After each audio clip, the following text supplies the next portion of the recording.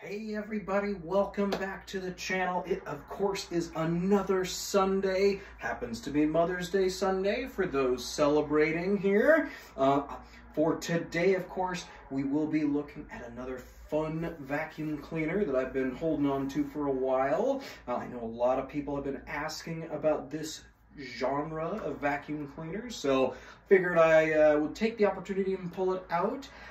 You will have to forgive me. I have to keep the window open today because Washington is getting some record heats. So it is about 90 degrees outside and we are not used to it here that time of the year. June, July, that's fine. May, maybe not. Anyways, I digress. So let's see here. As far as the channel goes, like I said, we are still in our month of Hoover for my birthday month of May. So like I said, that will be the common theme for this month. Of course, if there's any other requests, feel free to drop a comment, send me a message, smoke signal, whatever. I'll get it somehow. But without further ado, let's get on to the video for today. Okay, so we have here a genuine Hoover commercial vacuum cleaner. I know there's a lot of big fans of the commercial machines here on the channel, so this one's for you guys. I know I have hinted at a lot more of them. There are more to come, so stay tuned. But what we are looking at today is a 1972 Hoover Model 918. The Hoover Model 918 was introduced as a replacement to what is known as the Model 913, which is very similar to this. It just had a little bit different bag, different cord, a few other things.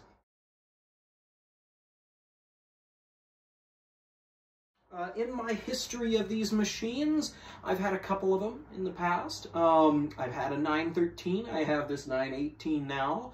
My 913 I ended up getting rid of a while back just because, well, it was in pretty sad shape at the time, and when this one came available from my good friend Mitchell Armstrong, I had to jump at it. You know, these were used in commercial settings, so hotels, lobbies, businesses, apartment building, hallways, what have you. This is what you would have been seeing, you know, being used in those types of settings. So this thing saw a lot of on, off, all over the place. And for that matter, it always needed a 3-prong cord, as we see right here. So it's going to have a grounded cord. Most commercial machines would have that just because you did need a little bit more protection for doing, you know, bigger jobs. So that's why you don't see them very much on common household machines. Now in the 70s, when this came out, this was the most indestructible vacuum you could probably buy at the time. The motor housing as well as the headlight housing are absolutely, they're about an 1/8 inch thick of their cast metal. And man, they can take a punch. Now this machine was used, of course, primarily as a commercial machine. So there's no chips, there's no breaks or cracks in the metal, which is why I ultimately decided to keep this one over the 913. Now this one, I am fortunate that it does have all of its original trim. Usually this headlight surround did get pretty banged up. I haven't seen many of them missing, but I do know that because, you know, that's where you're going to see things like couches and stuff. That's gonna hit right there. And there was also not a whole lot of nicks up on the front. Of course, you're gonna still see, you know, things rub up against that. So this one actually looked very, very nice, in addition to the original bag.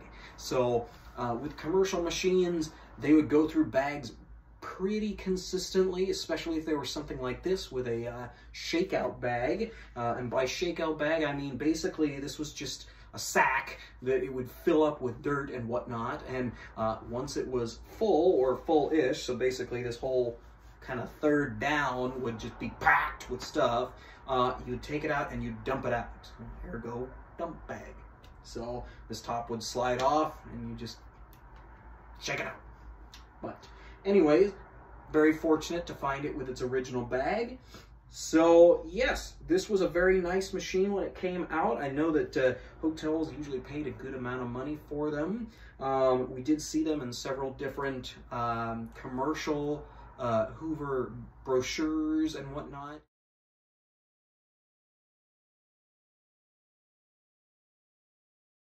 Also very popular in the UK, so they did see their versions of it.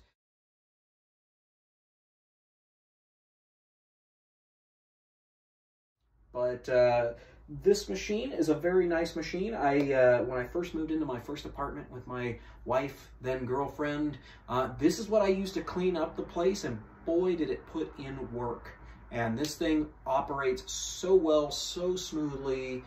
There's no reason why Hoover, didn't sell a ton of these machines, which is why they are quite common, but they did get thrown away a lot, just because, if your company or business gets a new commercial machine, like a Sanitaire or, I don't know, Prolux or something along those lines, basically, it was either trade in the old one for the new one, in which case it would get thrown into a vacuum, basement, like I described earlier, or it would just go to the dumpster or scrapyard or what have you. So we don't see a whole lot of them now. I mean, you may be able to find them online here and there, but you're not going to see them in a thrift store or a vacuum shop, just because they just aren't consistent, as well as dump bags generally aren't wanted anymore, being as that they do expel a lot more dust when you fire them up. So, because while air passes through the bag, you're still going to have some dust that kind of, like when you fire it up, which is why ultimately more hotels and, large buildings and whatnot went to something with a bag so that it could trap more the debris and whatnot in there. But with that in mind, we are going to get on to our run demo and see just how well the indestructible Hoover 918 really is. All right, so let's get this thing going. First, of course, we'll take our handle release, which is this big black button on the side, and then